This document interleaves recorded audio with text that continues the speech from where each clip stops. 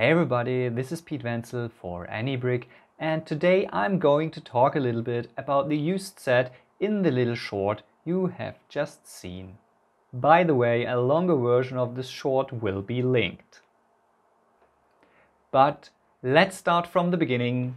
This is the packaging. This is an official set by a company called FunWhole with the ID FH9003 called the Ocean Adventure Ship with about 820 pieces.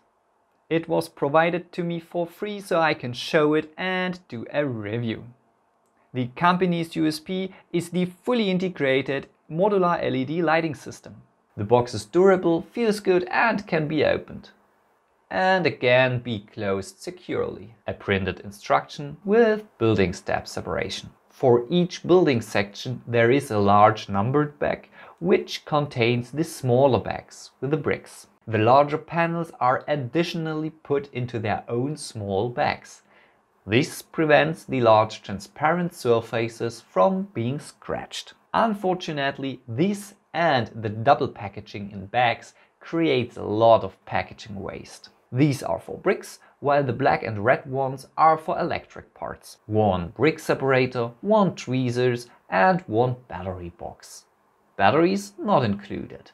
You need 3, slide it to open. Neither print nor sticker in this set. If you would read the instruction carefully, among other things you would get to know a story explanation and several do's and don'ts for the electric parts. Each building step has an overview with the bricks to be used. New pieces are marked with a red border in the image. Previous construction steps are neither grayed out nor faded, which leads to surging, especially in the blue wave landscape. The set consists of simple building techniques. The number of bricks per building step is balanced. The construction is not very repetitive.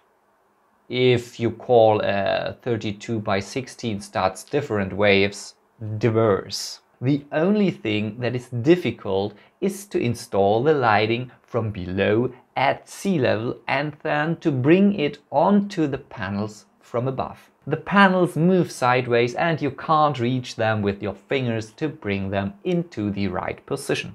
In my opinion, an additional level of narrow plates or tiles would have been perfect for fixing the panels in place. This would also have made it possible to insert an additional module level. The quality of the bricks is extremely good with a high clamping force. I didn't notice any color variations, although the wave design would have forgiven that. I didn't have a single casting error, no part was missing and there are even a few spare parts left. Particularly notable are some technical elements in trans clear and trans blue, as well as many plates and panels in trans light blue.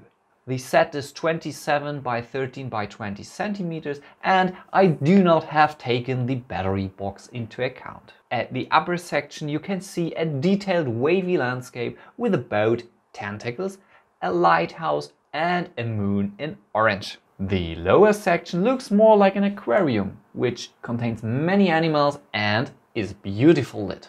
But the fact that there is zero built landscape underwater, especially when there is an island or pillars on top, is quite strange. Whether intended or not, from my point of view, this set has definitely Cthulhu vibes. The power cables are simply placed under any bricks.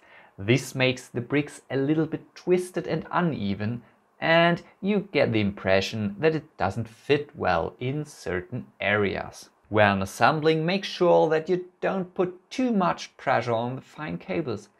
Otherwise, the brick edges might cut the cables like a sharp knife. This happened to me when I was dismantling and reassembling the parts at this point, where you can currently see the solder joint. Especially here on the boat where smaller bricks lay in a single layer over the cables, it quickly becomes messy.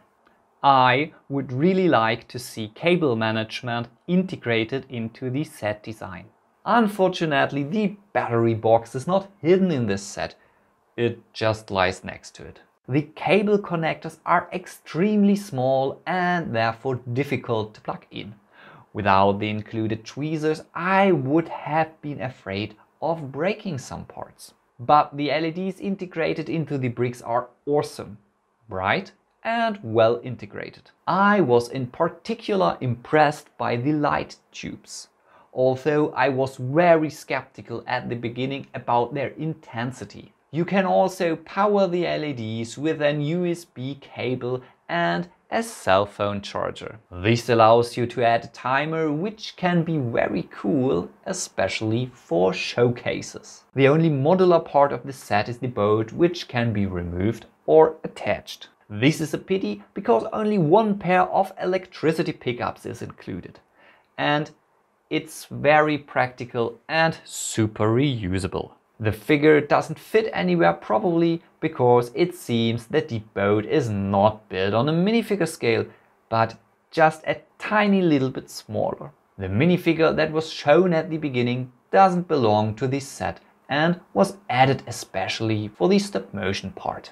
You simply can't get to the underwater part for animating because it's all built in. The waves are extremely detailed, which is unfortunately not very useful for brick filming, as it is a static representation of a dynamic object. But the boat with its small decorations, the many different lights and the golden bricks is such a beauty. As it was simply placed at a slight angle on the wavy landscape, you can't touch anything without the boat wobbling around. And that's such a pity. You can quite clearly see in the linked video that the lighting via the LED from within the set is extremely atmospheric. To cut a long story short, this set as a whole is not suitable for brick filming. But it has to be said that the main target group for this set might not be brick filmers. Now let's come to my conclusion. The set is very suitable as a display if you like the topic. Especially the blue to yellow contrast in the lighting from the water to the boat is very interesting. However, it is not a set that I will personally store on the shelf to have it ready to use as a brick film background. But the lighting and some of the parts, especially the translight blue panels and plates, will definitely make it into future films. I'm really excited to see what sets will be released by FunWhole in the future, and I hope that the lighting tube principle will make it into future sets. The amount of packaging material ensures on one hand flawless bricks, but unfortunately on the other hand an enormous amount of waste too. That's it from my side. If you're interested and want to buy a FunWhole set by your own, there will be affiliate links in the video's description.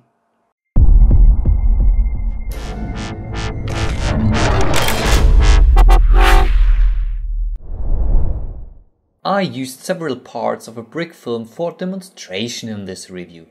If you're interested, a link to the complete stop motion short is over there. I will add an additional brick film playlist all done by me down there. And if you like this content, you may follow my channel.